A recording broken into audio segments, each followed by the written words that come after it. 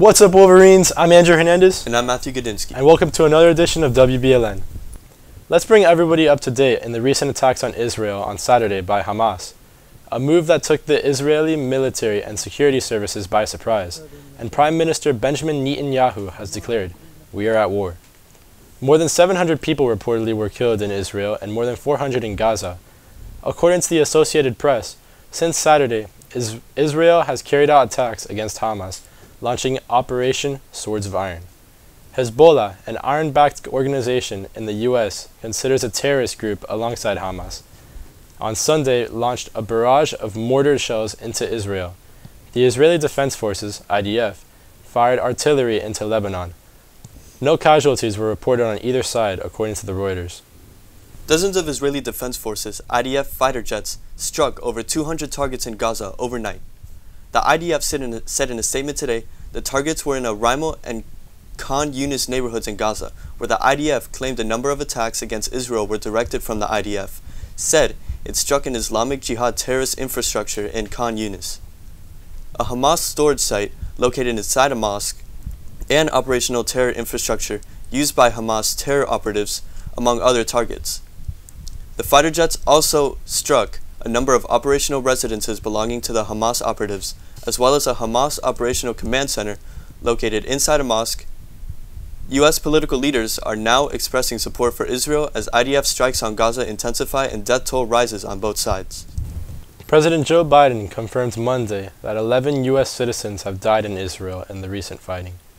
He said that it's also likely that Americans may be among the hostages that Hamas has captured. The militant group is threatening to start killing the hostages of Israeli if the attacks don't stop. The Biden administration says it is closely working with both Israel and Qatar. Officials in Qatar are in contact with Hamas about the hostage situation. The U.S. has also pledged military support. The Pentagon is sending what it calls a surge of air defense and munition to Israel. And the Navy's most advanced aircraft carrier, the USS Gerald Ford, is on its way to the eastern Mediterranean.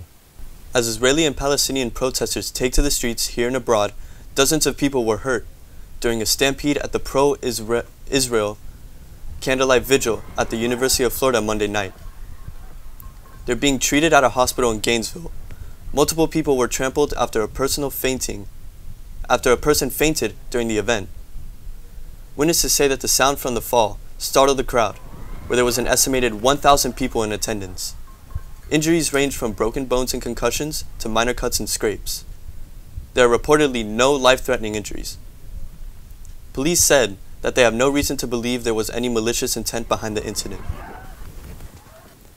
Back here on campus, the Model UN team does it again this weekend. 17 delegates led by juniors Nicholas Rodolo, Luis Laza, and Emerson Patmore competed against local Model UN powerhouses, Cypress Bay of Weston, Doral Academy, and FAU High School, hosted by the #1 high school team in the country, American Heritage.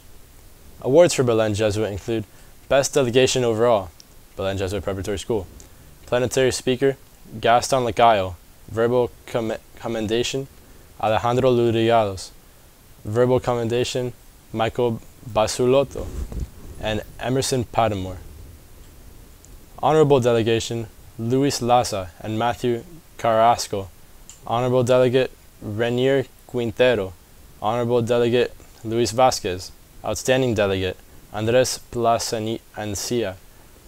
Outstanding Delegate, Michael Villa and Nicholas Valdez. Best Delegate, Matthew Villa and Ian Holstenholme. Ms. Kenna said that this was undoubtedly a whole team effort. This team will lead to Chicago and then on to Montreal in November. Congratulations to the 9 honored students in the 2024 National Merit Scholarship Program. Nicholas J. Abreu, Ilana Cis, Nicholas Duque, Andres E. Fernandez, Manuel M. Gurdian, Matthew E. Lau, Juan Diego Meseguer, Daniel A. Real, and Avery Arvia Suso. Nationally, more than 2/3 of the high scorers are destined commended students. They will be named on the basis of a nationally applied selection index qualifying score that may vary from year to year. We are also proud to announce that Raymond A. Perez has been named a National Merit semifinalist. Additionally, 112 Belen Jesuit students have earned academic honors from the College Board National Recognition Programs.